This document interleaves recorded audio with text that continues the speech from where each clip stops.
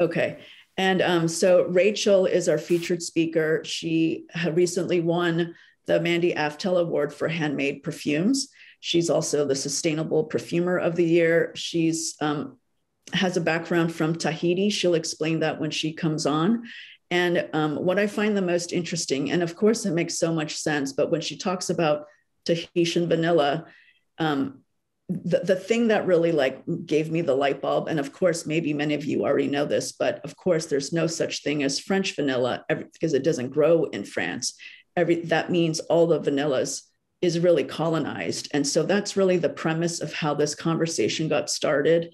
And I can't wait to hear more about her story and what she's doing. She's very involved in sustainable movement. And so without further ado, this is Rachel Binder.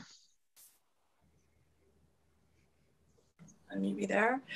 Hi, everybody. Thank you so much, by the way, for joining me today in this conversation. I think the first thing I would like to do is just make a statement of gratitude for this wonderful little piece of land that I make my art on and I live with my daughter. Was taken, and I want to give gratitude to the Kizh, the nation, often known as the Tongva, but that has really caretaken this land for so long. And so I just would like to make a statement of gratitude, and then also just acknowledge, since we are going to have this conversation, not just the 118 different islands that make up Tahiti, and certainly Raiatea, that lives in my heart. But, I would, since we're having this conversation, like to acknowledge all of the different island nations that were occupied mostly by France that bring us to this conversation today. I guess first, after that, I will say that when I had been a sommelier, previous lives that we've all lived. I had been a sommelier, but also I was a theater actor who spent a lot of time doing sensory work in the tradition of Lee Strasberg with the Actors Studio, which is very conscious smelling, a way of consciously smelling, and that really influenced me. But also in coming to things in perfume, which were always the interest for me, was the plants, the flowers, the resins, and those stories. I thought, I can't begin to do this without some kind of acknowledgement for the journey that these ingredients have taken. Not just the journey that one ingredient I might use has taken to come to me, whether I've grown it in the garden or, purchased it from somewhere else, but, how much history and often deep colonialism each of these ingredients had. I just thought there's got to be a true way that I can go forward with this. And I had been raised with stories about Queen Pomare IV, in particular, who was the last queen of Tahiti. Pomare V did rule after her, but she was the last queen of Tahiti. She was called things like the eyeball eater. And she was negotiating with settlers, with colonizers while breastfeeding. Really, she kind of has her own incredible story. But I thought, what a wonderful way to acknowledge the stolen flowers and the stolen land by acknowledging this one thing about Queen Pomare, who, of course, I grew up with stories about. And I will acknowledge I have not encountered, by the way, the racism inherent that maybe my grandfather or my mother experienced. So I would like to acknowledge some privilege as I move forward in this conversation. But these stories, these oral stories that have been passed down were everything. And how I make my perfume is very much wanting to reflect these these ancestral stories that are so important to me. They're my art. But when you look at so many different traditions where oral history is important, it becomes another thing. It becomes another thing that really shouldn't be silenced and should be celebrated. And so that's definitely something that I try to do with my work. But since we are going to begin this conversation on Tahitian vanilla, and as Yosh was pointing out, of course, France doesn't grow vanilla. but it was the stolen land that France was occupying predominantly that had vanilla on it. But vanilla didn't even start on one of those islands. Vanilla, of course, is from Mexico, potentially also Guatemala. And after the discovery, I mean, I use the joking word quotes because, of course, Europeans didn't discover vanilla. Vanilla was existing and thriving wonderfully in Mexico, and there are a lot of traditions around that, right? So vanilla was not discovered. It is a Mexican plant and part of Mexican traditions. And once this beauty of vanilla was passed on, there was this huge demand for vanilla, and they were trying to grow it all of these different places. It first came to Tahiti, for example, in 1700, but the vanilla beans wouldn't grow. They wouldn't grow. Nobody could figure out how to make the vanilla beans grow. And it wasn't until there was this young man, a horticulturalist, who was also enslaved. And it's important that I say his first name to you now because he didn't have a second name.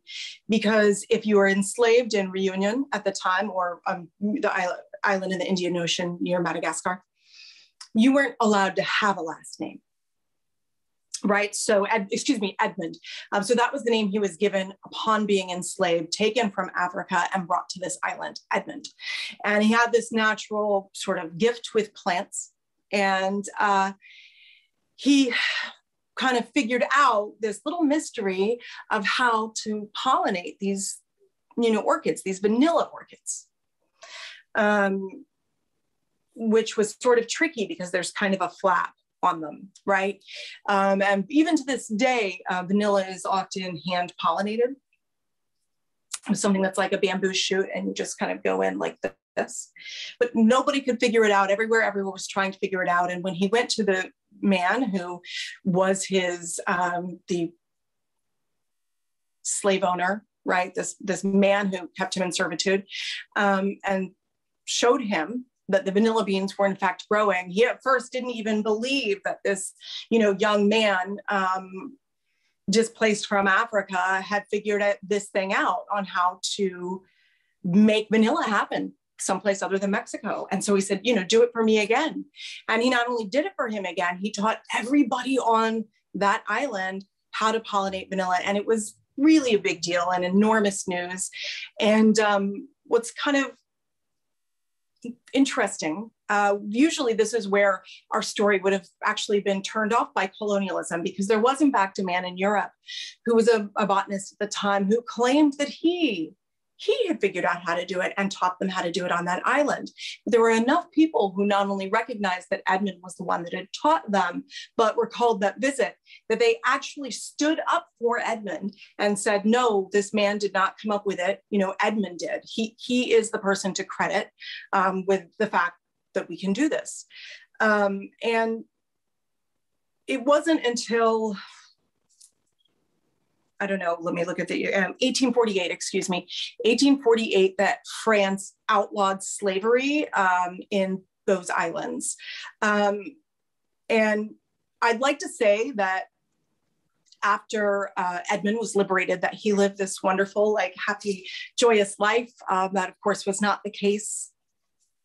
He served some time in jail, but he died in poverty. But the one thing he was given before he passed away at a certain point in his life was the last name Albus. So Edmund Albus, which means white, for the whiteness of the vanilla orchid. So, kind of incredible that somebody at 12 years old figured this out. Really kind of amazing and moving.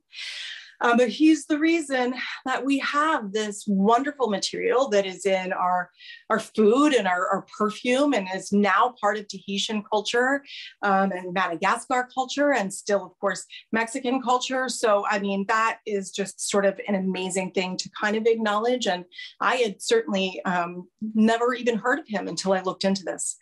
Now, Tahitian vanilla is actually a blend of two different vanilla beans that sort of naturally occurred in Guatemala.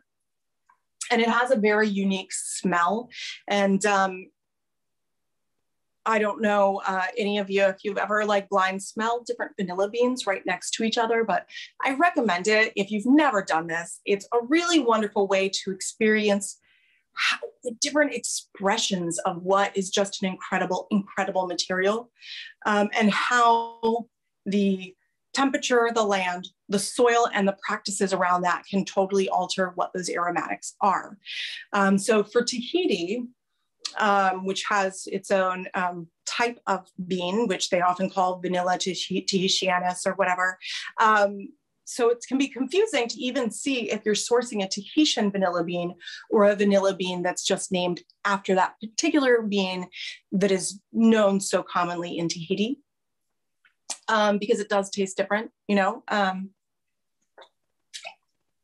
But what is also unique about Tahitian vanilla, and then just vanilla in general, is, and I love stories like this. Nothing gets me more excited than practices that take this amount of caretaking and love that, you know, vanilla really does. So vanilla is like an orchid in a vine. And it really has to be closely monitored for everything from like pests to just even the most basic temperamental things that can possibly happen. The orchid itself only blooms for 4 to 6 hours, 4 to 6 hours. And it has to be pollinated in that time for there to be vanilla beans, which is kind of magical. Like if you think about it, like just, it's kind of magical. And then when they are ready, they then have to be laid out. I mean, at least in Tahiti, very often they are laid out on like this metal slab initially to bake in the sun, you know, and then they're rolled and stored for another portion of the day. And then the next day you kind of start it all over again. So it's incredibly labor intensive, but it just creates what I think is a very just special and, you know, beautiful, beautiful aroma. But when we do look at, you know, raw materials, and I like vanilla that have, you know, such a crazy history that, you know, every part of this story of vanilla is, you know, has the fingerprints of colonialism on it. And that's true for so many materials. So when looking at them, it's not just, you know, it's important to acknowledge this history, you know, acknowledge the wonderful young man who at 12 years old and enslaved, you know, helped bring vanilla to the entire world. But it's also important to look at how people are being compensated and how the environment is being treated for these ingredients and for these materials. You know, of course, the classic hallmark of colonialism is the exploitive, exploiting, you know, perhaps another workforce for cheaper labor and bringing things back to the more colonial nation. Often that, you know, nation can even be the United States right now, right? For that, you know, cheaper labor, and then also not caretaking the earth in the manner that perhaps the native tradition would have respected the land. So I'm going to use an example since we're talking about diaspora. I don't know how many of you guys are familiar with a company called Diaspora Spice Co. I find them just so inspiring. So this young woman who's originally from India and lived in the Bay Area started a spice company that she wanted to decolonize spice, at least for India. She wanted to offer things that weren't sitting on the shelf, that were really like the high quality of beautiful ingredients that she was used to, that she would get at home when she was in India. And then she wanted to make sure she was caretaking the earth. So she was using regenerative farming practices. So she's caretaking the soil and then the community with that. So I've been tremendously inspired by her, but part of how she got started was she realized that fair trade often wasn't enough. And she went to this one farmer who was making this incredibly beautiful spice and said, how much do you need for you and your family to really thrive? for the next 2 generations, what would we have to pay you on an annual basis so that you can, you know, caretake this bit of earth and continue to bring these beautiful, beautiful materials to us? And she found out how much that was, and she fundraised it. And so she's just been, she is a tremendous inspiration. And also, if you're a fan of cooking and spices, definitely check that company out. Again, it's Diaspora Spice Co. Really kind of amazing. But that for perfume is, you know, if we look at that from a perfumery perspective, it's really living the dream. You know, for me, I feel, you know, I'm a much more handmade, artisan, natural perfumer who only works with whole ingredients. So I, you know, extract a lot of my own things, but I also like to know that I'm within 1% of knowing the actual name of the person who distilled it or farmed it, which has been, for me, quite a challenge. What's happened with this, you know, colonial industrial revolution on making things so easily mass-produced or mass-producible is we take these materials and they now no longer have a face, they have a cast number. So it's sort of almost implying that not only is every jasmine the same, which of course every jasmine is wildly different molecularly and otherwise, depending on where it's grown and what type of jasmine it is. So we're looking at everything like it's, you know, cookie cutter, but we're very divorced from this conversation of what people are being paid and what those farming practices are, depending on where it is from,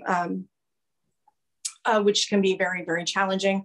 And I know as perfumers, we all have to, you know, make our own decisions in terms of how we source. But, I always say to people that there are like a few key questions that most chefs I know ask. And when I worked as a sommelier in the wine industry, I always asked, what are your farming practices? In other words, do you spray and are you caretaking of the soil? What are your labor practices? Are people, can you give me an honest answer about, how people are being paid? And then how is this being extracted? What really is the extraction process? Because sometimes that can be, I think, a little unclear. To use an example that steps us a little bit out of the perfume world, I'll say that I was giving this talk on organic and natural wine and all of these different words, right? Sustainable, regenerative, what are they, to a group of people in the wine industry a number of years ago. And it was a lot of fun because at the time I had a natural wine list. And so I was coming from that place and they had given me this gift. It was a coffee table book and I didn't open it until last week. And I think this helps convey how sometimes troubling the words around some of these environmental things are. And the book was celebrating 9 winemakers for their sustainable farming practices. But when I opened the book, those particular 9 companies were in fact are large culprits for spraying the Napa Valley and Sonoma, and in fact had winemaking practices that were not fantastic for the soil, and for everybody else involved. And also, I can't totally tell you what their labor practices were, right? So I thought, what a fantastic example about how unfortunately some of these phrases have been taken away. And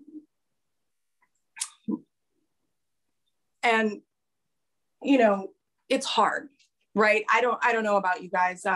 Sourcing things is a very hard part. It can be a very challenging part of perfumery unless you just buy from some of the major big guys. But I think if more people start just honing in on those 4 questions, I think we can move the needle. And when we look at farming, and I say farming practices, and I say regenerative, I'm definitely referring to, first of all, the soil.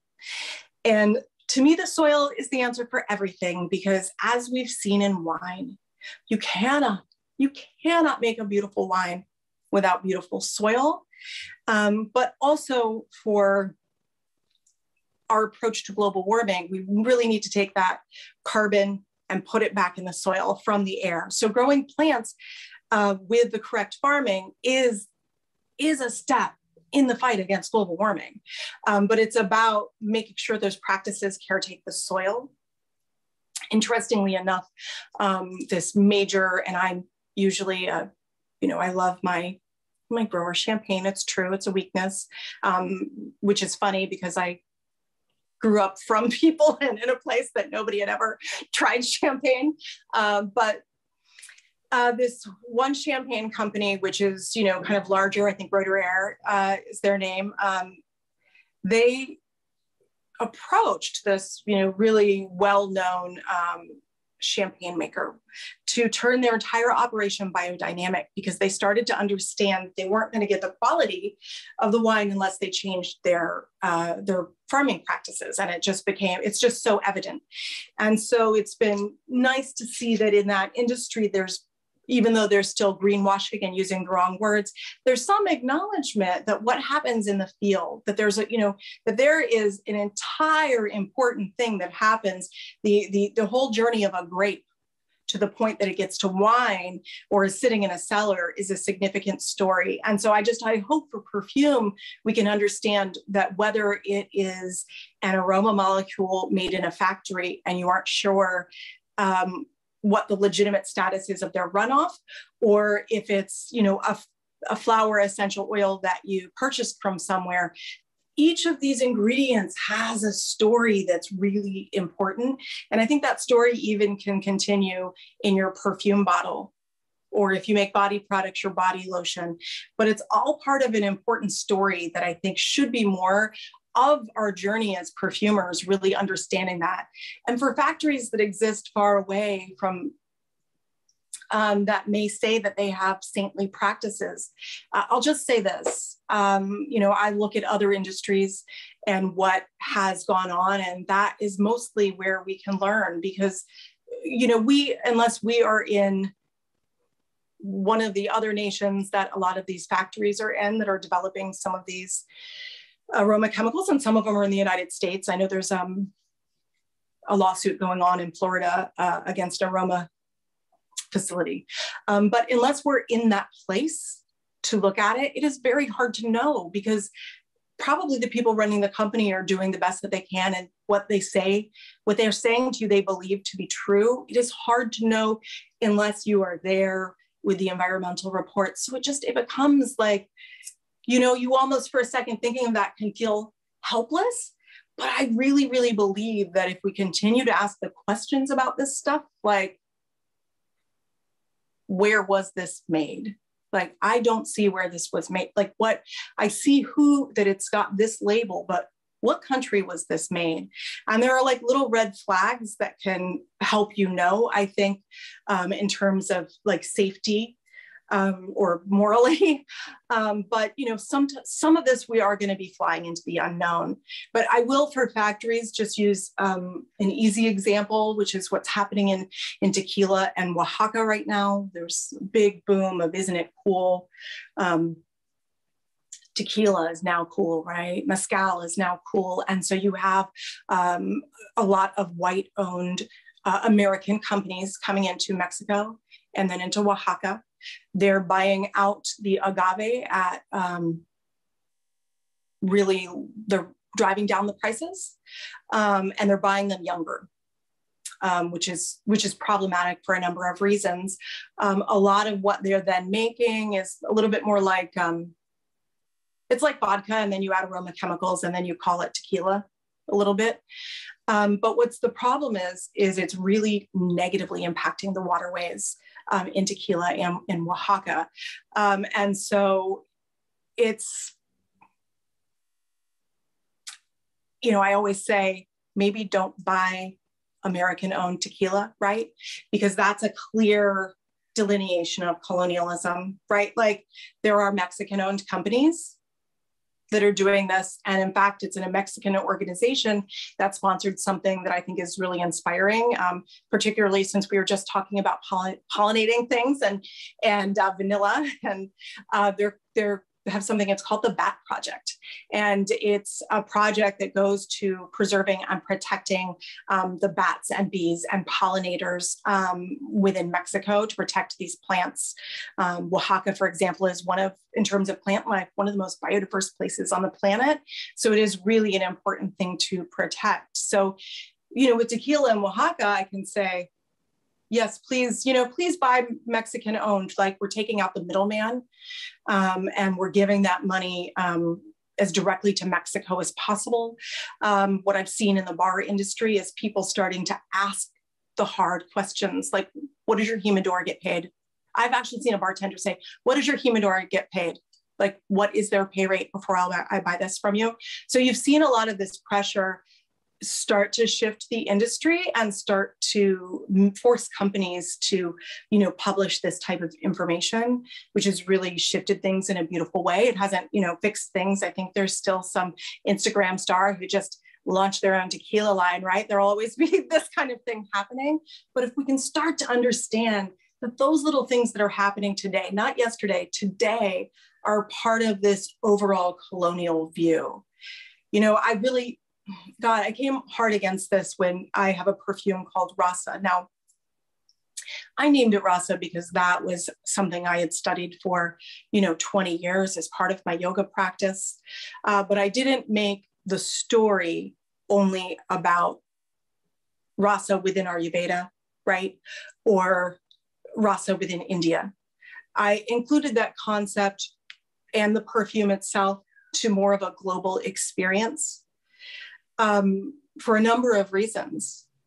But the first one is because that wasn't my story to tell. The other one, I could tell the story that I had studied Rasa for 20 years in yoga.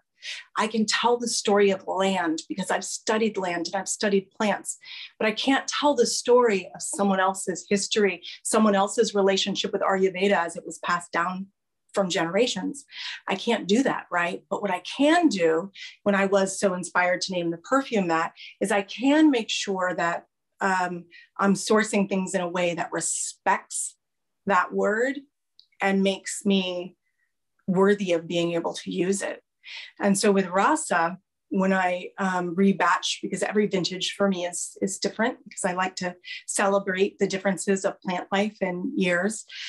But what I did was and this was not easy, everything other than the passion fruit itself, including the vanilla, was sourced in India, carefully, painstakingly, difficult, very, very, in a very difficult way, sourced in India. Some of it each time, I'm told like, there's only this much. I'm like, that's okay. But I wanted to show the respect that I had for the honor to use that name, but also I, as an artist, like to explore land, botany, and all of the things that maybe made me interested in wine. I think land has an energetic imprint, right? Beyond just that this is limestone and chalk, or this has this type of diurnal shift. I feel like there's a feeling that land has a feeling, and so I like to make things that reflect as much as I can the heartbeat of that land. That's what I try to do. We can't fully get into appropriation and everything that we're going to cover here. I think if you're on this call, you've probably witnessed a lot of it over the last year, and it becomes challenging on ways to explain to people what appropriation is. But I think simply, if it is your story to tell, your personal story to tell, you tell your personal story. It isn't my personal story to tell another nation's story. I can tell the stories about my grandfather. I can tell the stories that are Tahitian that were passed down to me or that my cousins told me, right? But I can't tell the stories of the Oglala Lakota Nation. That's not my story to tell. And so I wouldn't name a perfume, for example, Smudge, because simply that is not my tradition. And so I hope there are different ways we can encourage people to feel a little more comfortable around this conversation of appropriation, but it is a part of this larger colonial viewpoint. And in particular, not to go too far on this, when we look at Mexico and vanilla, why are there not like 75 perfumes about the fact that plumeria and vanilla are from Mexico? It is very interesting that we choose to glorify some cultures that they're sexy, right? Like, you know, going to Hawaii is sexy, right? But there aren't a bunch of perfumes about, wow, this is from Mexico. That's so cool.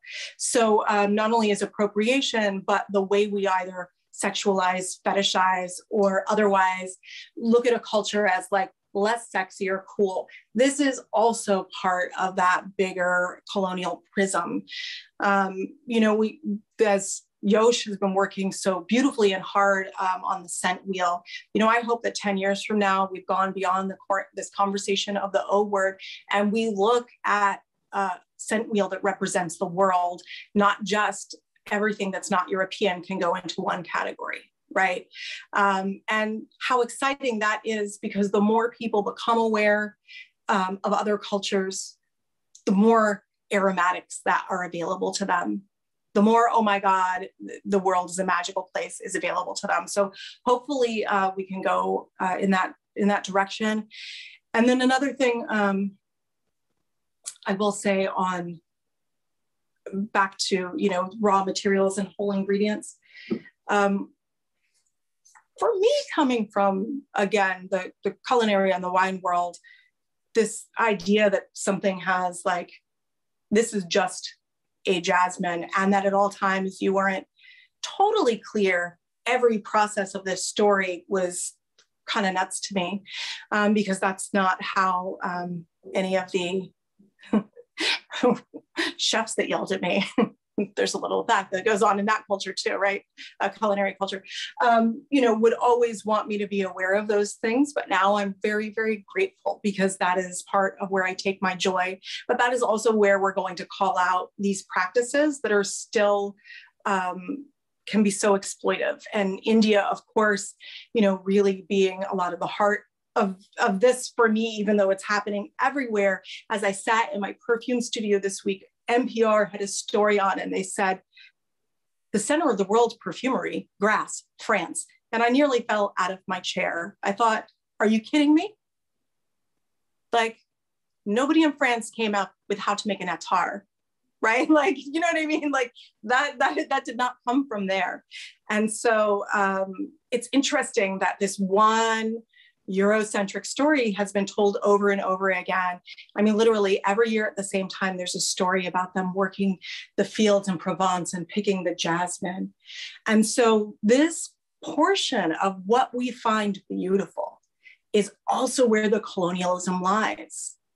It should be just as beautiful that there are these amazing attar makers in Canouche doing these just amazing things in clay pots and fire.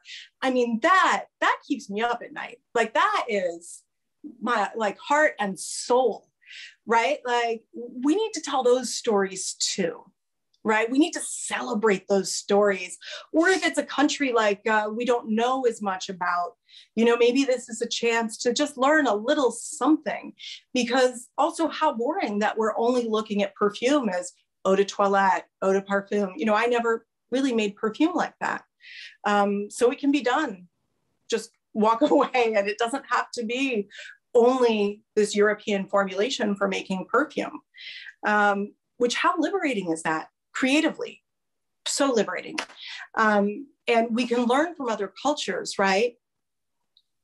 Without taking it and calling our own, right? We can go, oh my God, what an amazing tradition that I learned from. That's fantastic. I'm basing some of my creativity on what somebody like thousands of years ago in Canouche started to do, or who knows where else. So this focus on what we find sexy in perfume is also part of it. And so I hope as we start to, you know, untangle some of this, we'll look at ingredients and in ingredient combinations that maybe we weren't paying attention to before. You know,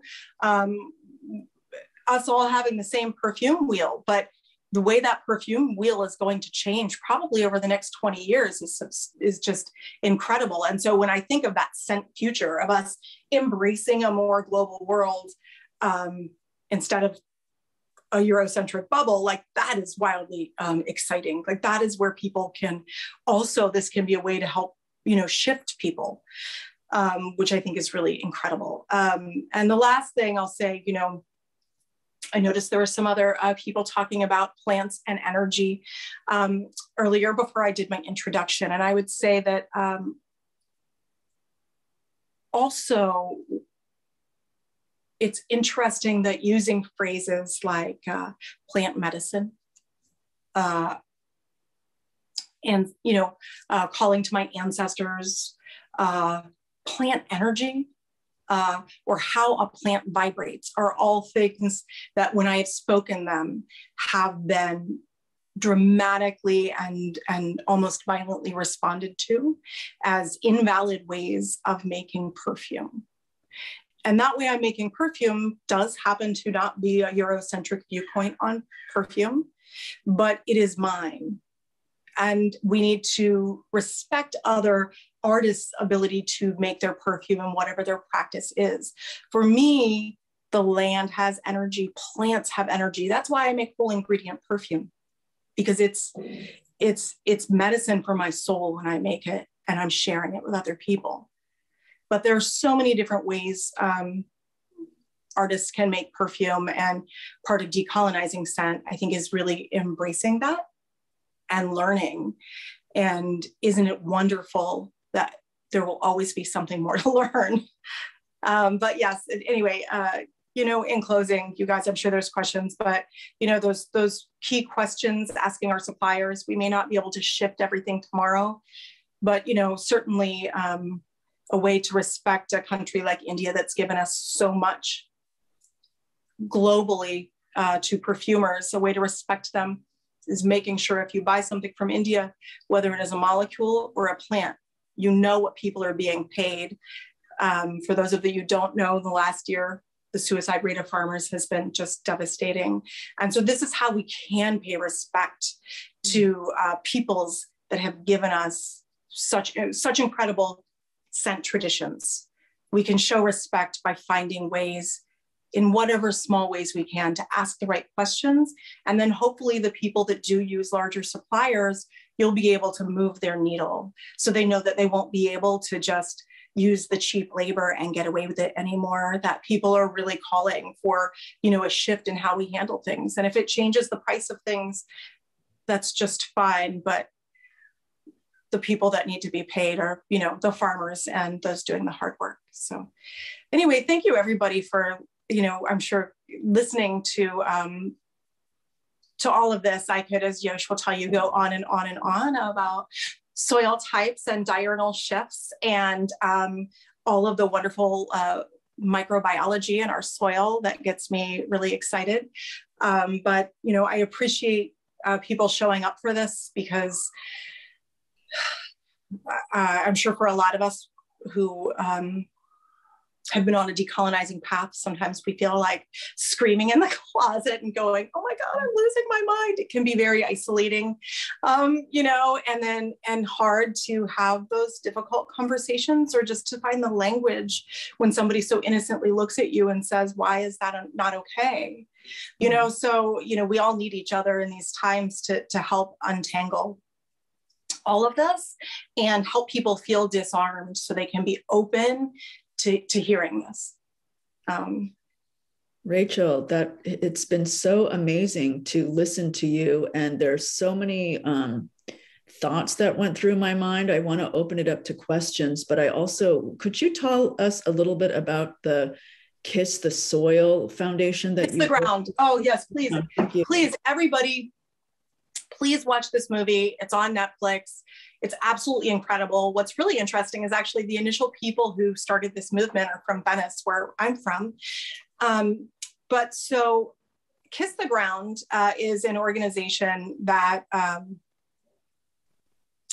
does kind of everything, but really what the documentary will help you understand is it helps communicate regenerative farming on a larger scale, which is why I say we need to take the carbon from the sky and put it in the soil. So like the old paradigm argument in the perfume world was it was so much safer to use these like, you know, synthetic things that lasted for 2000 years because you didn't have to do all of that farming.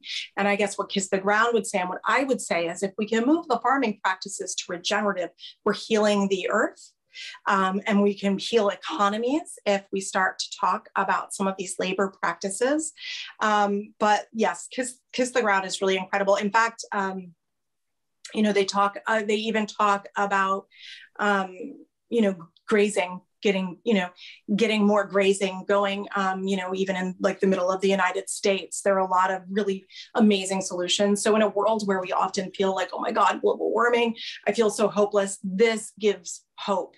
You know, I always think, and I have my little plants outside, which is, you know, my green thumb really is limited and I do try, but I always think, you know, you want earth with a plant in it. You don't want bare earth and you don't want cement. Every time you have a plant out there, you know, you're taking in that carbon. And then also the quality of soil, the last thing I would say is significant. So it's not just, you know, if you treat the soil poorly, you can water it and water it and water it, and it'll always be thirsty.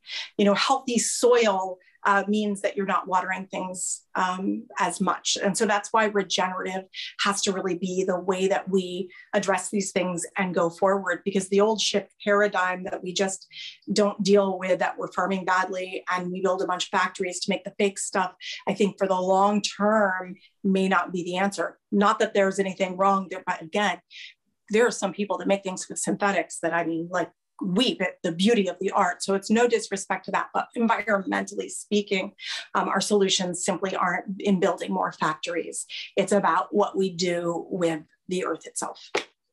But yes, Kiss the Ground, watch that. I have a question. This has been wonderful. And Rachel, I can understand why you say just the stress, because you are working in two industries or fields, the wine and perfumery, which both have colonization, I guess, cultures. I wanted to ask you, as you are working in both of these fields, how would you say the wine industry, is it more evolved and moving towards decolonization? And is there any things you can learn from perfumery? Well, you know, the Court of Master Sommeliers, which, you know, I remember the day I got my pin, I was so excited. But the Court of Master Sommeliers is a very sexist, you know, organization. And so they just had a big explosion and they've redone their board and taken over. This is a very, you know, colonized sort of portion of the wine industry. And yet you really in the wine industry also have these winemakers who have been a total inspiration to me, who are like, if you don't have good soil and you don't have good farming practices, you don't have good fruit. Like, that's how you make the beauty, is out of the land. And I believe that to be true. And it's just something I haven't heard discussed in the perfume world. And so in the wine world, like, there's been acknowledgement, like there's a lot of, it's a man's club, you know, it's definitely, and there's an acknowledgement of that. But I would say with the perfume world, the level of just blatant appropriation or marginalizing other non-Eurocentric cultures has been very shocking to experience. But then again, my dad did teach colonialism in Africa, and, like, you know what I mean? Like, I did grow up having these conversations, you know, so, you know, but so it was but it was still, perfume more than anything, it was a very sort of shocking thing. But I think what wine has to teach again is, you know, the extraction process matters. How it's picked matters. All of that stuff matter, like, and can make an extraordinary difference, you know? And to me, that's magic of it. Yeah, I think what's interesting is the associations for chocolate, for wine. There are third-party organizations that certify, whether it's, you see these icons on food products, fair trade, fair labor practices, sustainability. And in perfume, part of that has been that the industry has been very closed, right? It's very Eurocentric, and a lot of people who want to make perfume don't know how to make perfume because the industry has been closed. And what's interesting is in this process, in the last few years, of course, consumers want clean beauty. Now it has become kind of a tipping point. People also want clean perfume. There's a lot of miscommunication, misleading, lots of marketers who use these words thrown around. And they're right now we're experiencing in real life, in real time, right now, as it's happening, things are getting shaken up, right? Because there's a lot of conversation between sustainable perfumery, natural perfumery, synthetic perfumery. What's better? Isn't it better to source synthetically sandalwood rather than chop down young trees when they haven't grown old yet? There's so many things that we don't know the answers to. We don't know the answers to, but one thing I'd like to say about that is, how about you guys? We can use other things that aren't just sandalwood sometimes. Right. So I think that's part of the answer is sometimes you leave special ingredients for special things. Right. Also, that's part of the answer. No, there probably won't be an agreement anytime soon because of the natural versus European organization disagreement. But I will put it from a colonial, in my opinion, the portion of this that is colonial to me is that it is a colonial worldview to take something and go, this is only this molecule, not molecule. That's all that this is. I've now taken this molecule away from a flower. So it's no longer in the thing that you're going to be experiencing it. In fact, I'm not even taking that molecule. I'm taking a synthetic version of that molecule and I'm testing that. And I'm deciding that that's dangerous, but I haven't tested what the whole thing does. Mm-hmm. We aren't going to bother to do tests on what the whole ingredient does. And we aren't going to mention how it was extracted, which also matters, by the way, in terms of skin sensitivity. So this isolationist view, I could never have a conversation about allergies or safety or anything else, simply because if you create a construct where only one argument can win, you've created a construct, but scientifically, that is a limited way of looking. I spoke to a biologist about this last week. Lab chemistry and organic chemistry are different things. And a whole ingredient, and this has been discussed a lot in the in the food world, right? There's a lot of science around how whole ingredients function differently. Mm. So if you take an heirloom wheat and you bake a bread with it, and you have people that are sensitive to wheat, the heirloom wheat that was a whole wheat, not processed, made, like a Whole Foods type of bread, isn't giving the same allergic reaction as, say, a white bread. And so this does function within perfumery, but it's also, again, it is a somewhat colonial view to look at things in an isolationist versus a whole food, a whole plant, or whole body manner. And so it's just that the whole viewpoint should be as valid as the other viewpoint. And I hope in the future when people discuss it, we can all be kinder to each other, because this conversation makes people a little wacky. And I think if we're going to move forward in this, we have to have conversations without it becoming about that organization, and people just get very heated. Because I support whole natural ingredients, it doesn't mean that I don't love science. I absolutely love science. My perfume is made in microbiology. I do a whole weird, crazy thing, and I couldn't do that if I didn't love science. So there's just, like I said, there's just so many different ways for people to make perfume, but also this conversation cannot, if we're going to further a conversation on safety and natural beauty, we're going to have to step away from only looking at the world through the paradigm of isolationism and lab chemistry, which is fundamentally, from a scientific perspective, different than organic chemistry. Well, and also I think then it begs the question, well, why do we have to have a formula that feeds the desire for millions of people? Why don't we take the concept of fast fashion and slow food and have slow perfumery? I love what you're saying, that you're taking plant intelligence and the vibration of the soil to create something wholesome, not in a non-sexual way, but the integral way, having integrity instead of, taking it away and just taking an isolate and removing it, because that's the only way you're going to get the same fragrance over and over again, is when you have made it kind of a robot. Versus when you look at biodynamic wine, it's dated, that batch is going to taste different, and it's okay. And in fact, it's awesome to have fragrances in the future that is just, this fragrance is made the way it is because I know the farmer,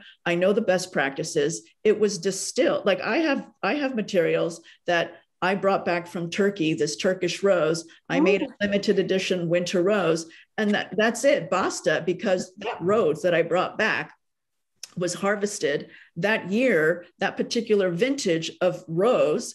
There was a drought that year, so it was super limited. And you know what? It's ephemeral. That's it. I made limited edition 200 bottles. I carried the Turkish rose in my luggage, and that's it. And that's not only got to be okay, but that's also part of the conversation we have to have, because why don't we have more slow perfume? Because not only is it beautiful to know who the perfumer is and that person's artistry, but the artistry of the farmer and the artistry of the distiller, which are two different processes, right? I mean, I've been to the mountains in Oaxaca and visited with mescaleros. And when you see the fermentation is different, you see that the agave is grown in these beautiful high altitude mountains. This one has hibiscus growing in the garden. This one has honeysuckle and crazy chickens running around. And so he makes the pechuga.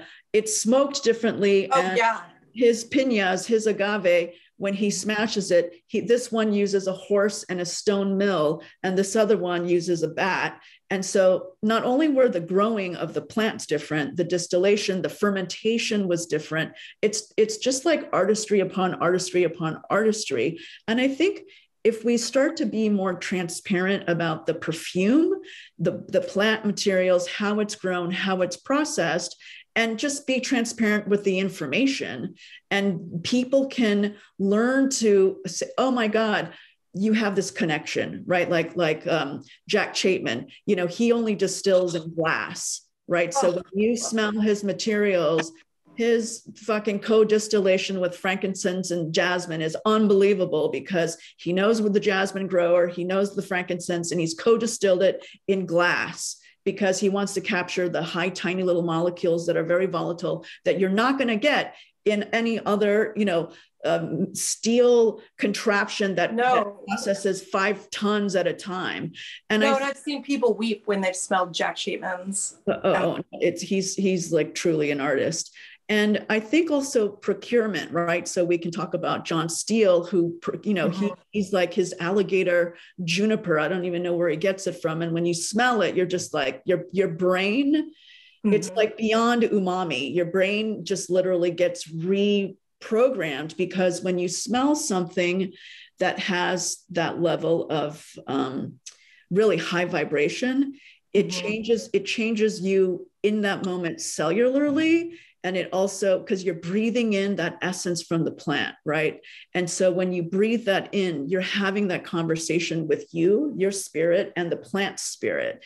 But people especially, let's say, who are learning things in the French schools, let's just say, you're not learning this stuff. I mentioned Jack Chapman, I'll drop his name down, and also John Steele. They're both gurus in the natural world, I would say. And they're both in Los Angeles. And they do have ties to, not Jack, but John does, ties to the Institute for Art and Olfaction. He teaches sometimes. Perfumer's Apprentice does sell some of John Steele's materials. His company I'm not sure if they do anymore. Oh, okay. They just, okay. But you can Google him. Yeah, aromatics. Right. So I want to open, it's already 4. I can't even believe it. We could talk for hours. I'm going to drop the names down in the chat room, and then I'm going to open it up to the audience for some questions if anyone wants to ask questions. And wow, Rachel, we could talk for ages and ages. Oh, I know. You just made me pull out my Blue Lotus emanation. Blue Lotus, what a tragedy that they closed. I mean, like when he sent. Oh no. I mean. White. Oh yes, the actual material. Yes.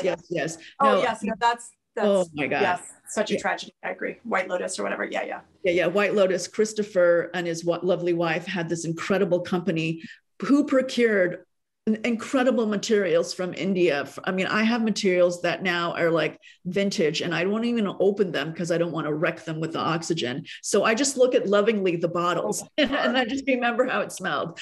But, I'd be like, seriously, vintage things that I used to have these, host these perfumers breakfasts and we used to bring our precious, like literally precious. I'd be like, here, smell this thing. Oh my God, you're just freaking out. Okay, so John Steele aromatics. Okay, anyone else with questions? Hey, can we just ask questions? Yeah, please do. Hey, what's up, everyone? I'm Ezra. I'm in the UK right now, so it's like 10 past midnight. So forgive me if I'm a little faded. But thank you so much for that, Rachel. Really appreciate it. I think I just wanted to ask, I guess, and give my 2 pence. But yeah, I think I've been working in the industry for like 3 years, and conversation definitely holds its place. Wider than like fragrance, I think last year was a real movement, not a moment, as it's been described as. And I think it's really important we take that on.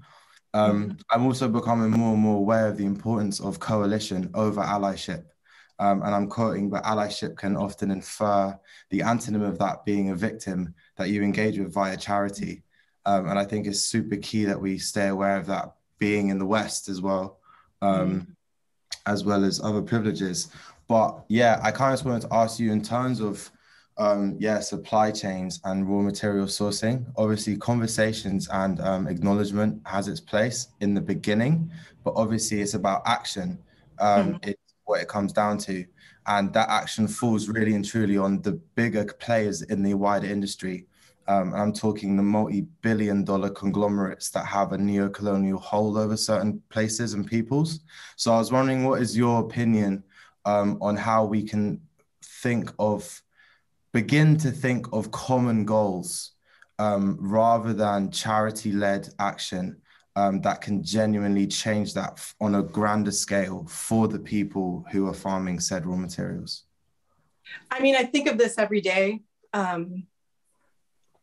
I wake up in the night because I think sourcing is a real problem because it is owned by these large companies. What I've chosen to do is never purchase from them and never purchase from anyone who purchases from them, simply because I want no part of any of that. But not everybody has that option. So, I mean, really, other than me encouraging people to start maybe finding ways of even extracting your own things, I'm up at 3 in the morning, 4 in the morning going, how are we going to shift this industry that is so owned by like just a few different people, that is sort of doing it, is exploitive. They're not transparent. I mean, yeah, you're right. We do have to do more than speak up and call them on the phone or write letters. A campaign toward that's a little more organized as a coalition might be good. But yes, as you're saying, perhaps there's a way that we can create an actual coalition to discuss these things more deeply and actually fight it in a much more tangible way than just like acknowledging the elephant in the room. Yeah, I mean, I'm down for that. I love, make sure you leave your information, or I guess Yosh will have all of your information. Yeah. Like I would love. I was invited via Pia Long from Olfaction to this. But yeah, so like I fully agree. But yeah, that's kind of what I think is important to again realize is like while we on our kind of level and scale have one I guess more social impact, I think that the true beyond financial is about like real capital. That impact comes from like levels up. So it's kind of like, again, what are some common goals that can be discussed and we can work towards building. Because this as I'm sure you've come across, these incredibly fragile some of these incredibly and fragile supply methods aren't by accident. They're very much intentional to keep someone on a string. Like, you know, if they decide to leave, this client decides to leave, that's multiple thousands of farmers' livelihoods gone. It's intentional why that is so precious and so fragile. So we can't approach it with the bull and, you know, the glass shop mentality. It wasn't built overnight, so we can't disseminate it overnight. And I also think in general, decolonization is a process and method countering neocolonialism. So it's like, yeah, I think I fully agree with you, but I'm just super excited to hear what are some tangible things we can start to talk about, like common goals. I think that's super key to have in the back of our minds at this point too, because maybe you just formed a coalition. Maybe you just formed an organization right here on this call that, you know, maybe we should, I'm very serious, maybe we should get a group of us together to maybe discuss this more deeply to see if there are more common sense ways that we can start impacting this. Yeah, I mean, there are people out there, like I joined a seminar earlier this year called the Global Frankincense Alliance, and that was super important and moving as well on a more personal level, because it's like I could really see the diaspora connecting from the continent outwards, and it was beautiful. But also to hear people on the ground talk about their experience and their reality was so key. And I was also very conscious of the European people's coming in with their opinion, trying to overshadow shit, not realizing their, you know, privilege and how they were talking and all this stuff. You're like, bro, how are you talking about barcodes in rural Somalia? Like, what are you talking about? So it's like, yeah, it's like, again, I think we have to look at this as a global thing, because it is a global thing and always has been. So yes, hearing from the ground is mad key. But there are people out, like people are interested, like people, you know, this is a bigger conversation. So yeah, I think it's that time. I want to put two of you together. So Ezra and Carla, both of you are in London. I don't know if you two know each other, but Carla is a journalist working in this field, and Ezra, I'm not in London anymore. I'm from South originally. Oh, sorry. Okay. Okay. Sorry about that. But I wanted to also just mention Ezra is a new member of Olfaction, who Pia Long it works closely with the British Society of Perfumers, and they were one of the first to publicly denounce Oriental as a category and urged all its members to use amber instead. And I think having that as a public statement is huge. And then also I wanted to mention that I think what you're saying is there's a couple of things. There's people here in the audience who are consumers, and they may feel like they're a fly on the wall, because a lot of us are also industry, and there's also niche industry and then corporate. And I think that's where we have to find kind of this intersection. Of course, our theme is intersectionality and perfumery. Is how do we tie, or how can we find the thread for the supply chain, the farmers? Because for some consumers, if they shop at Sephora, Ulta, you know, Harrods, or some of these, you know, big box retailers, they might not even understand the conversation of free trade anything. They might understand it if they go to Starbucks. But right now, I can tell you, in the very limited time I've been doing this, to tell the story to a consumer is very different than talking shorthand to another perfumer who's independent. And then sometimes when I talk to corporate, it's like they only talk in like dollar signs. So I don't even matter to a lot of people because my business is small, or the kind of pressure I can push on people is small because I, whatever, don't matter because they only view things in a dollar manner, right? Well, how many pounds is your minimum order quantity? And so when you talk that it's like, well, how do I translate this conversation effectively and impactfully so that the consumer knows what's going on, because they may not know that frankincense is on the red list. They may not know that the farmer who's going around collecting the tears doesn't get paid at all, or that it's ruining the ground, or that, there is the sandalwood. Of course, there's no Indian sandalwood. We can use New Caledonia sandalwood, or but to a consumer, they've never smelled Indian sandalwood. Don't even know the difference between Hawaiian sandalwood and New Caledonian sandalwood. Like, how do we organize ourselves beyond a Zoom call with you at midnight and Tammy at 10 in the morning? Oh, go ahead. Christine had something raised. Go ahead, Christine. This is so awesome. Thank you all for staying a little bit longer. Christine, would you like to say something? Hi, sorry, I'm going to keep my camera off because my signal is so weak and I don't want to lose the conversation. But I just want to say, first of all, thank you to Yosh for organizing this festival once again. And then thank you to Rachel for this really wonderful presentation. And also thank you to the audience, because I think the chat and these questions, Ezra's question, I think is really, really key about the sort of neo-colonial hold. And I'm reminded, I come from academia, so Yosh and I have had some exchange on Instagram in the chat. So I'm thinking about the sort of the decolonial movement in Indigenous Native America. So if we think about where that movement originated, it came from a land back movement, and the land was actually central to the idea of decolonization. And there's a wonderful article by Tuck and Yang, which is cited often in academic study, about decolonization is not a metaphor, so that we have to really think about how we're using this terminology and how we're applying it, because everybody thinks about it differently, just as everybody thinks about fair trade differently.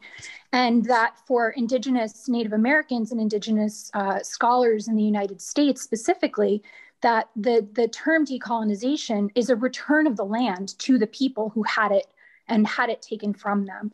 So I think that this idea that Rachel's been bringing up all along, and this conversation about sort of the neo-colonial holds, we're talking about the land. So how do we give the land back to the people in different parts of the globe? And I think that the example that Rachel cited early was, Diaspora Co. I think they're doing a really great job of empowering farmers on the ground locally and paying them more than a fair wage.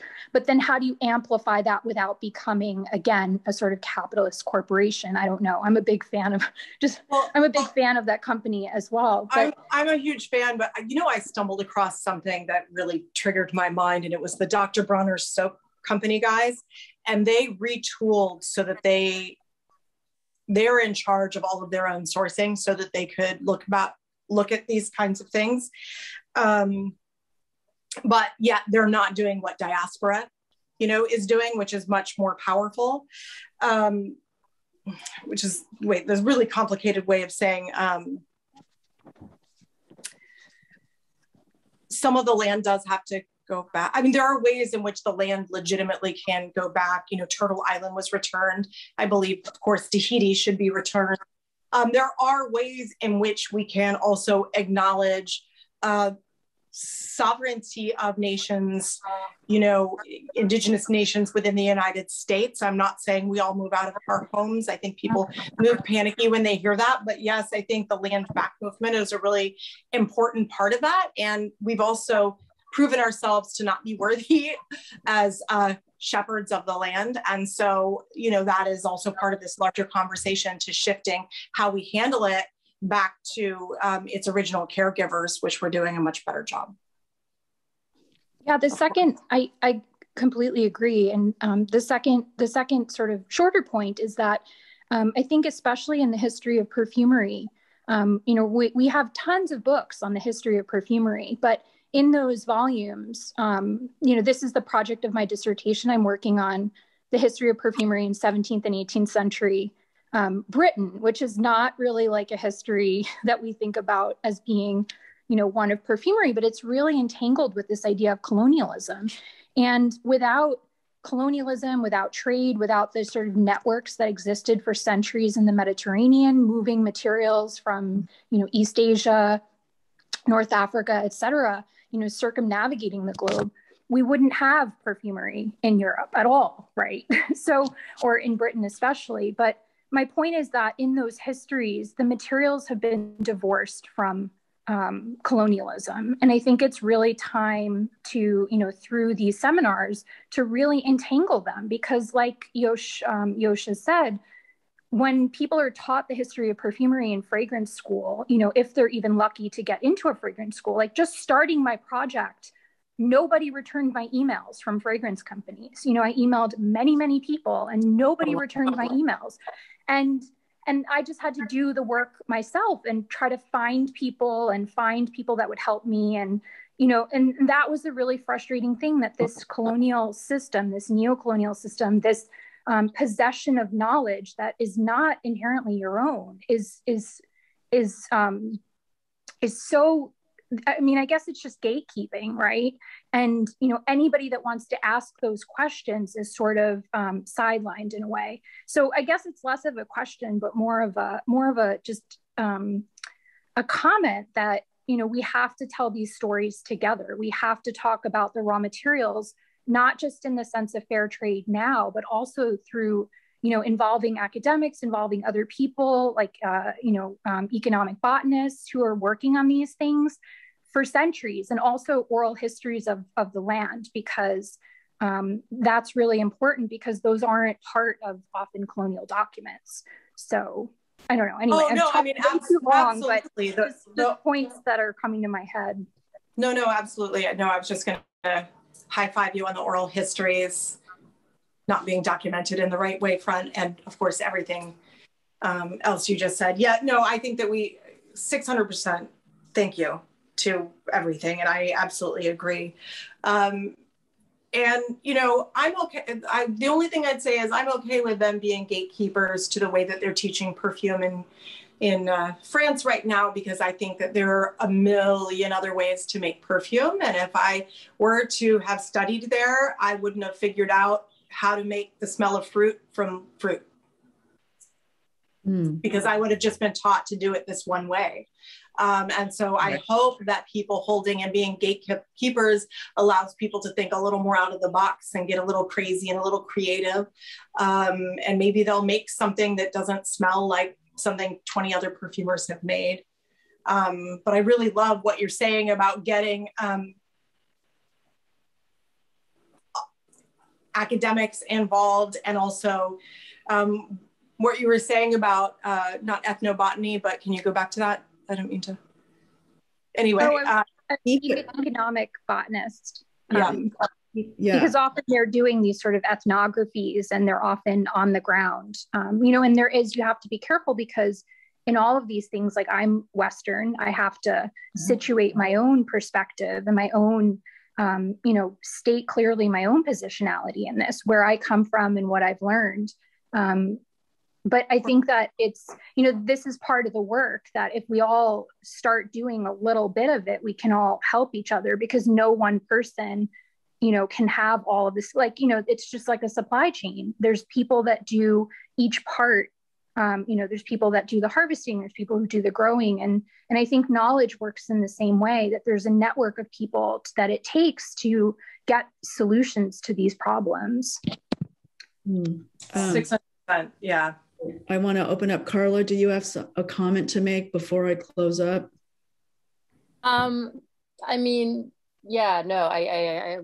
backtracked a little bit, but I think having also worked on, like, not just writing about scent, but having also worked on the retail side of it, I think that, also just the fact that so many, or a lot of consumers don't even know about, the difference between raw materials, let alone where they come from. And I feel like there's been this, like, and obviously I can only say it from my perspective, but like this idea of like this romanticized Eurocentric viewpoint on which like fragrance has been sold on for so many decades, and how kind of almost like needing to sort of shatter that illusion, because you think, oh, these, you know, all that's published are like the beautiful pictures of the fields and grass or whatever, and you don't get the whole picture of, you know, whether it's like the unsustainable farming methods or the fact that people are being exploited and stuff. So I feel like it's, yeah, with the coalition and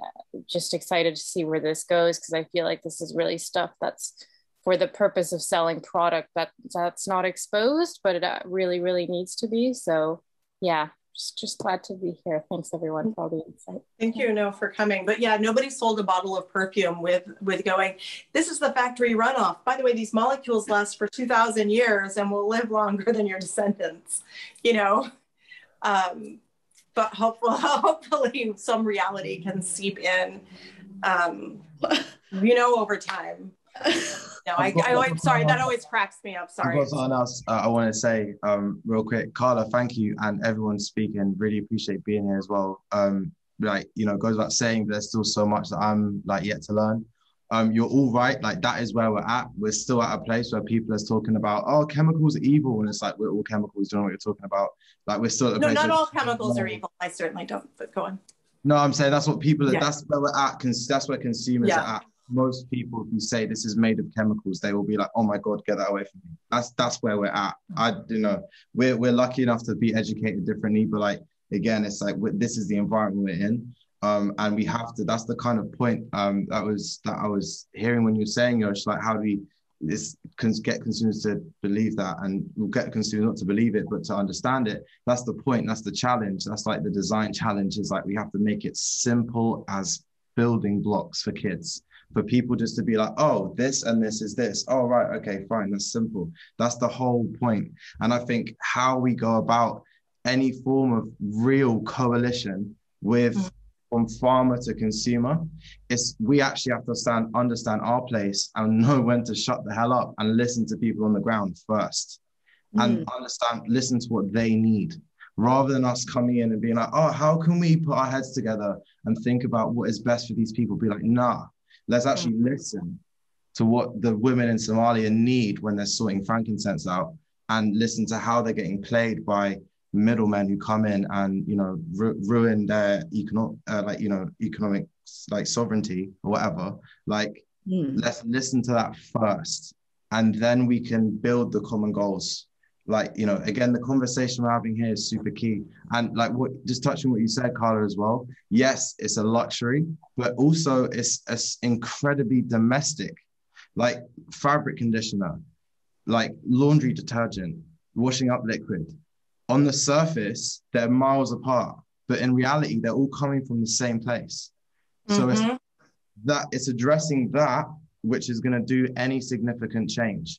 Like, it does have its place in beauty and luxury, but it's also been around every part of our lives, all of our fucking days we've lived. So it's like, yeah, I think when we're talking about real progression, we have to understand our place in it. And it's not necessarily we're not necessarily the ones who will be the first ideas, considering what people need. Yeah, we might need to shut up for a second and listen, and then like figure out what we can do.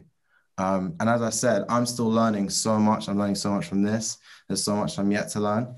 But this is it. I think, yeah, we have to recognize that. It's really important. 600%, 600%.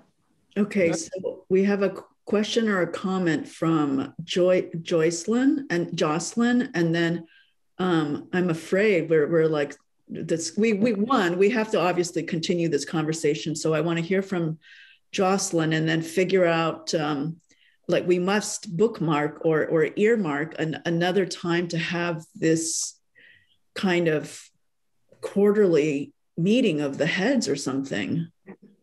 Okay, Jocelyn, do you have a comment, or you had a question about something for life? I did. Is this? Can you hear me though? Yeah. Yeah, cool. I was just so apologies. I had a bit of a brain. I don't know, but I meant to be here at 8, but it was 9. So I was geared up, ready for 9 o'clock, and realized I've missed it. So I'm hoping that I can get a recorded copy. Yeah.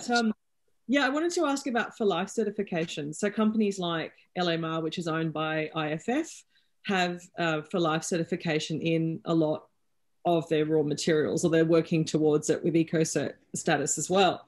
So I was wondering about your opinion about that, because you were talking about, you know, these large conglomerates. So they're looking at vertical integration platforms. They're looking at ensuring the farmers are being paid well, reducing child labor, you know, improving soil conditions, and offering support that is more. So instead of just paying for, you know, ahead, or we'll make this order, there's this guarantee of a fair price being paid regardless of what's happening in the market. You know, but yeah. This is part of the conversation that really needs to happen, because some guy in a suit is basically dictating what he thinks the farmer should make. And this is what Ezra is saying, is we need to ask the farmer, because the other part of that equation is, this is where I get really livid, is people in that room traditionally are white males.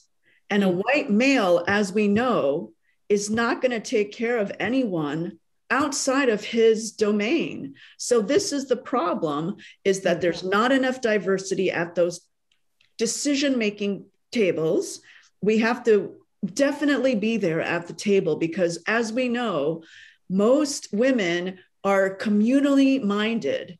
And so unless there are people who, you know, not just me, but like, unless we have diversity at the table and we have different kinds of conversations, I love what Ezra has brought up, is what do the farmers need? Not what does a white guy think that the farmer needs? Because, for example, right now, you know, when I saw the image of the Haitian refugee being whipped on the horse, my mind also went to, my God, you know, selfishly, oh my God, my Haitian vetiver is now even more rare. That's like, my mind did have that thought.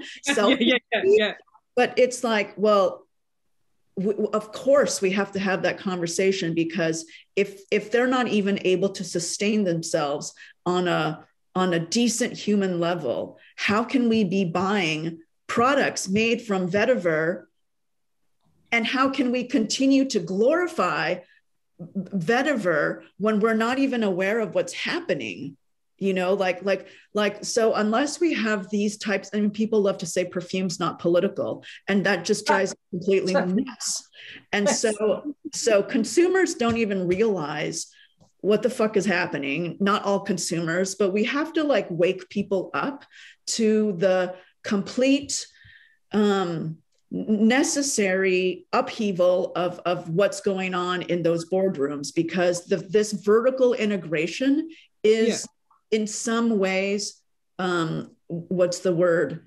Not really helping the farmers. They're just buying everything up so that they can control everything. And so sometimes we look at that and we go, oh, that's fine. IFF bought everything in Madagascar, and they say that they're doing whatever.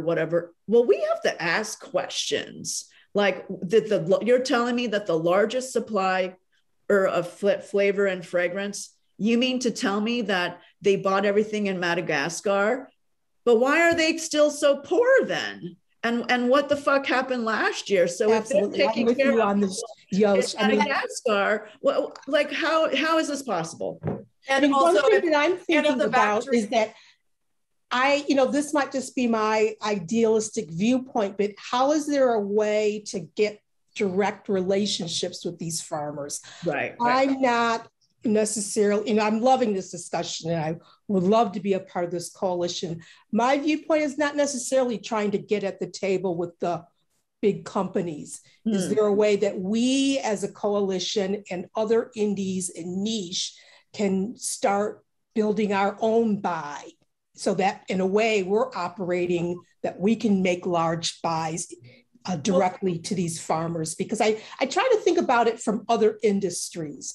You know, I think about the record music industry. Many artists got upset with how the big record companies were streaming and not being paid fairly for the streams. And so they are separating out and making their own way in terms of digital streaming and music. So is there a way we can operate from an independent way directly with farmers?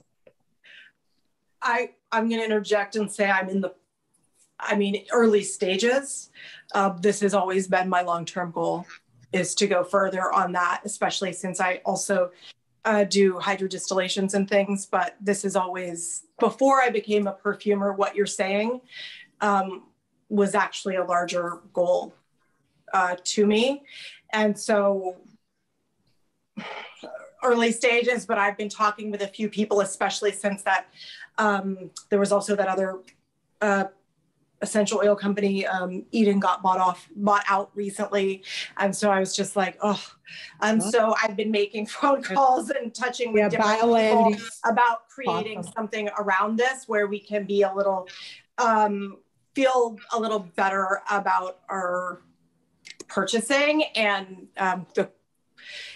back to, and ask people what that money is. You know, you said, is anybody, I talked to a vanilla farmer this week, like the asking, of course, is the first way to go, is what is needed. But some of these farmers, in Tahiti, I guess it's like, I send emails or whatever, but you'd be surprised at sometimes the materials I've gotten by reaching out to people through the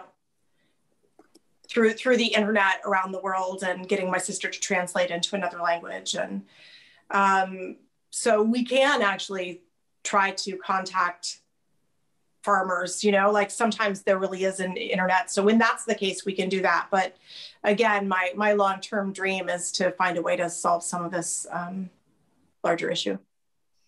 Wow. Okay. As a community, article, and not as. Yeah. Go ahead.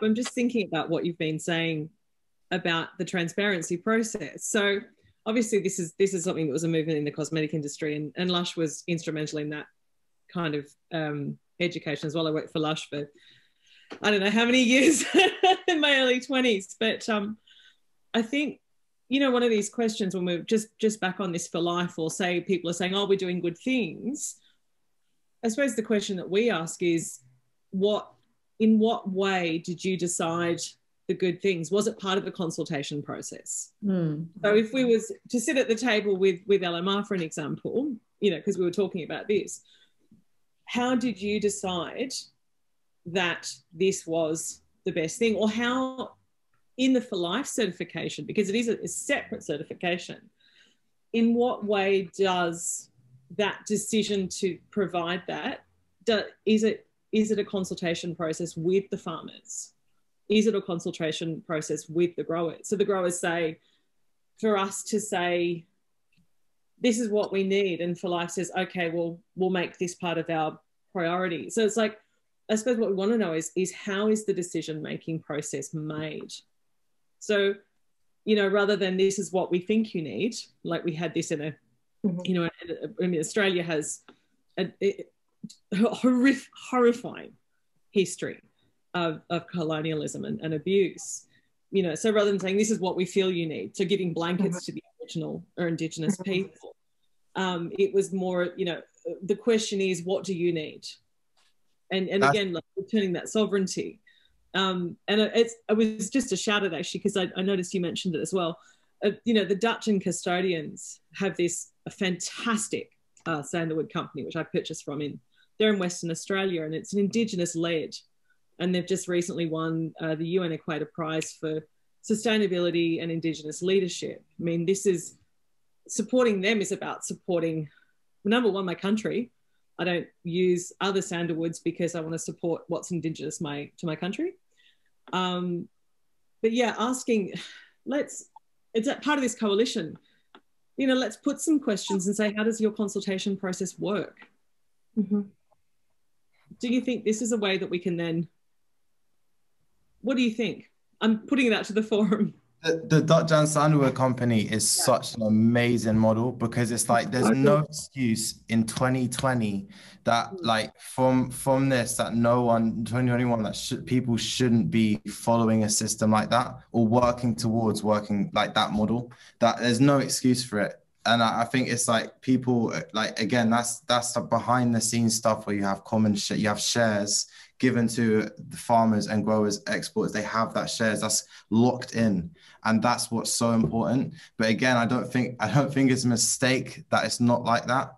I think it's like what you're saying. It's the difference between allyship and coalition.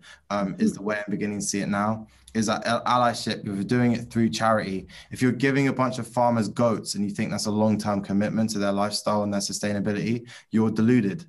So it's like, no, the coalition is about talking to, the point is we don't know that yet because we haven't spoken, because they will let us know what they need and what they want. And what we can do is build on how we can, like, you know, share that responsibility from where we're at. And again, I think when a real change happens in situations like the Dutjan like situation, when like actual shares are dedicated, and then it's up to the indigenous community to want to give another 15% of their thing to community projects. Like that's beautiful. That's beautiful. Yeah, I think it goes without saying, maybe it doesn't, it's important actually to say that like at this stage, we keep it private, and we keep it as in private to, you know, like a smaller number of people, whatever. We don't alert higher powers because it's easy for them to corrupt that idea. But I think, yeah, again, I think the point is we might not know yet what that looks like because we have to listen at this stage. Maybe that's the way around. And that's what Diaspora Spice Co did as well. So, I mean, 600%, like, yes. That's a start. Yeah. That's someone to talk to. Yeah. And definitely depending on, like, I called a few vanilla farmers that, you know, my French is not fantastic, but had some conversations over the last week. And there's, you know, of course, like, you know, differing perspectives about things. And, but yeah, we definitely need to ask the question instead of going in and assuming. But I would love it if we all exchanged information and maybe scheduled something to talk more on this.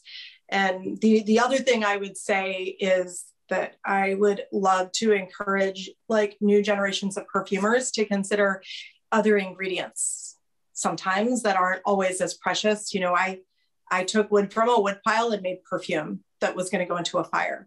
Like we can do these things, you know, like there are ways to like rethink and reconsider even some of the materials that are like around us in our environment. You know, which is kind of cool and amazing. Thank you, everyone. Thank you. So I think I have everyone's emails through Eventbrite, but you can also drop your contact details. And then there's 3 little dots on the right-hand side that you can save chat. So if everyone wants to just quickly do that, then then you have it at the ready. And then I do like the idea of meeting again. And is it possible to meet before the end of the year, or should we shoot for the beginning of the year? Because it might give us time to reach out to other people. We have I can't hear you, Rachel.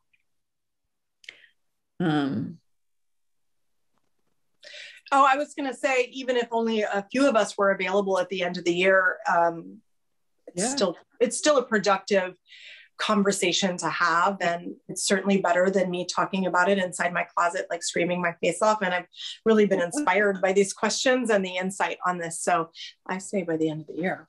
Okay, let's do that. I'm happy to help organize that. And we can be judicious with who we want to invite into that conversation, because I think you're right. It's, you know, sometimes these things just take a minute to huddle. And that's really kind of the intention of Scent Festival. Last year I had over 60 events. And this year, especially for this topic, I just wanted to keep it intimate. And then, of course, because I'm an overachiever, I was like, oh my God, I don't have a lot of ticket sales.